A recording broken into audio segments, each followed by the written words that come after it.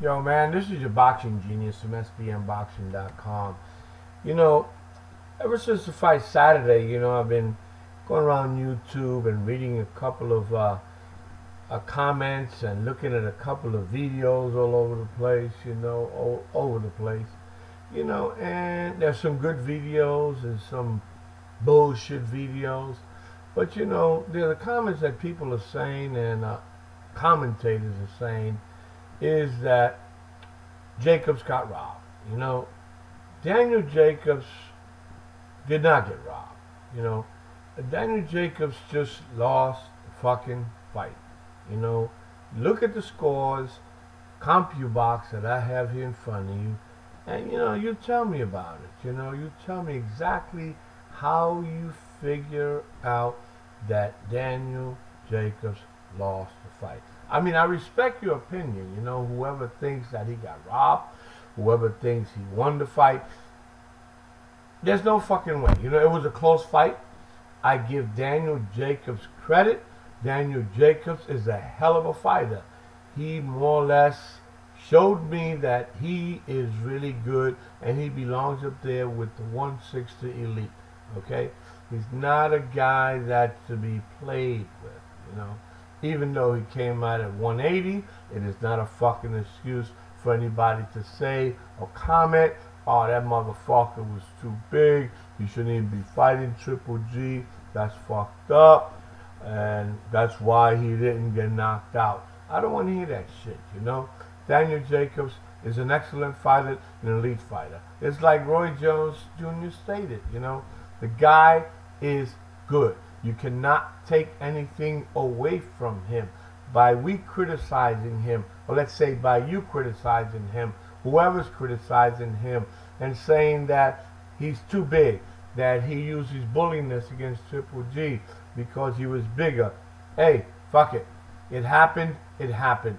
Bottom line is that Triple G won and that Daniel Jacobs lost. But again, we cannot take that away from Daniel Jacobs. What we do is we make him seem as though he's no fucking good. We're looking for Triple G to get his 24th consecutive knockout. When we're looking for this and we're saying that, Triple G fucked up, he knocked out Jacobs. It's not that he didn't knock out Jacobs because Triple G is actually losing it, or Triple G got slower, or Triple G is not the same 2 or 3 years ago. No, it is that he's fighting a different caliber fighter. This guy is good. Daniel Jacobs is good. He's not a David Lemieux. The David Lemieux stood in the pocket and brought it out with this guy. Daniel Jacobs said, fuck no. He went in and out. Yes, he did at times stay in the pocket and brawled it. And you know what happened? He got put on the floor. He not knocked out. He got put on the floor. People say it was a slip. No, it was not a slip. He felt that punch. Likewise, he would get in the pocket and slug it out. Then he would go and do his jab. He would switch also from the southpaw to back to orthodox. It had Triple G off balance, and at the same time, it's not the off balance, it's the style that he was bringing to him. He surprised him. Not to say, because I've read before the fight, somewhere around there, that yes, Daniel Jacobs was scared of Triple G. He had fear. He had the fear that when you say you're facing Triple G, he is not a joke. He fought and he's beaten 23 guys, the last 23 by knockout. So who are you not to tell me that you ain't afraid to go into the fucking ring with Triple G? Same shit happened when Tyson was around. Just to mention the fact you were fighting Tyson, you were scared shit. You might have been pissing on your fucking pants before you got to the fucking ring. Things of that nature. So please, let's not take shit away from Daniel Jacobs. Please stop criticizing all over the fucking tube that this is white supremacist shit and that because he's white, they didn't give the fight to Jacobs. Fuck all that bullshit, man. You know what I'm saying? You guys know the boxing genius. I am Puerto Rican. I'm straight up. I'm not biased, man. When Danny Garcia fought Keith Thurman, just because I was fucking Puerto Rican didn't mean I was going for Danny Garcia. I would like for him to had win. That's not the fucking question people ask me. You're asking me who the fuck do I think is going to win. Well, guess what? I said Keith Thurman, right? Everybody else, Puerto Ricans in the island, my cousins, my uncles, everybody tell me, you know, you fucked up, man. You're not Puerto Rican. That is not the fucking question. The question you asked me is, who do you think is going to win? Keith Thurman, obviously. So what does that tell you, man? That tells you just because I'm Puerto Rican, same shit happened with Miguel Cotto fighting Canelo. Hey, I said Canelo's gonna beat his ass. What happened? Canelo beat his ass. Oh man, that's fucked up. You don't go for your fellow home countryman. Hey, that is not the fucking question you asked me. The question you asked me was, who do I think is going to win the fucking fight? Bottom line, Canelo had nothing to do with being a Puerto Rican. Okay? And Danny Garcia went to Puerto Rico. I said Mauricio Herrera beat his ass. And he did. They gave him the fight. That's my fucking opinion, man. And like I say to people, you gotta respect this shit just like I respect yours. But don't say that Daniel Jacobs is not good. He got robbed. There ain't no fucking robbery. I seen robbery the fight before that. The same fucking card, the undercard. With the pound for pound king. Ramon Chocolatito Gonzalez. He got fucking robbed. That's what I call a robbery. That was obvious. But that's boxing, man. That's your opinion, someone else's opinion, my opinion, a commentator's opinion. There's a lot of opinions involved. People do give opinions in boxing. And whoever gives opinions in boxing, a lot of people who give opinions in boxing, guess what? Don't know a motherfucking thing about boxing. Why? Because you are a fan of that boxer. But obviously you don't know fucking boxing.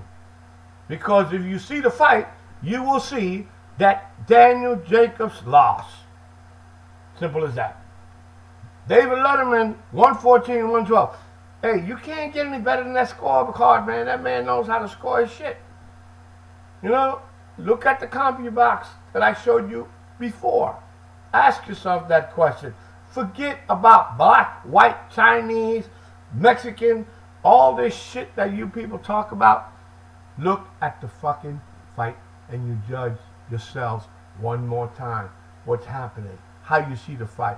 Who threw the most punches? Who had the power punches? Yes, and don't forget, people, please. Just because you throw 20 punches in a flurry, or 10, how many of the motherfuckers landed? Is my question. It's not how many you have thrown. It says it, CompuBox, landed. I could throw 20 punches. How many motherfuckers land?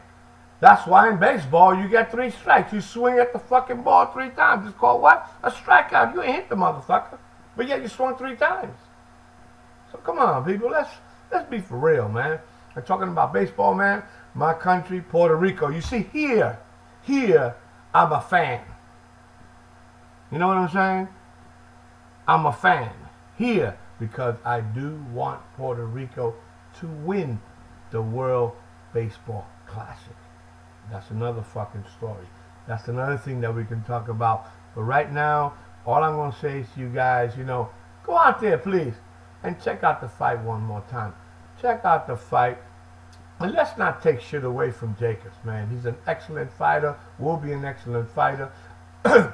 What Triple G has in store for himself and what Jacobs has in store for himself is something to look forward to, you know. All I know is that Canelo, that pussy-ass motherfucker, is not going to fight Triple G. People say, well, Triple G got exposed. Exposed how? Because he didn't knock up Jacobs out? He didn't knock Jacobs out? That's how he got exposed? Come on, motherfucker, stop being stupid, ignorant, and dumb. Canelo can't knock out Triple G. Whoever's saying he's going to knock him out, you're fucking crazy. You must be knocked out, motherfucker. How the hell are you going to say some shit like that? So let's be for real. Let's look at boxing and let's see how things roll.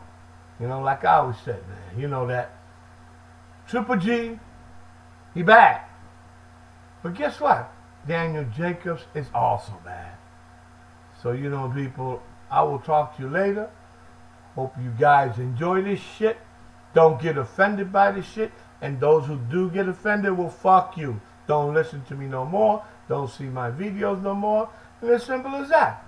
You know, but I am not going to hold nothing back because I'm tired of reading shit, hearing shit on YouTube. Dumb shit. You know, you might word it right. You might think you word it right. I don't give a fuck, man. Just don't talk dumb shit that does not make any sense to me. So, I'll see y'all around, man. Be good. And what? God bless.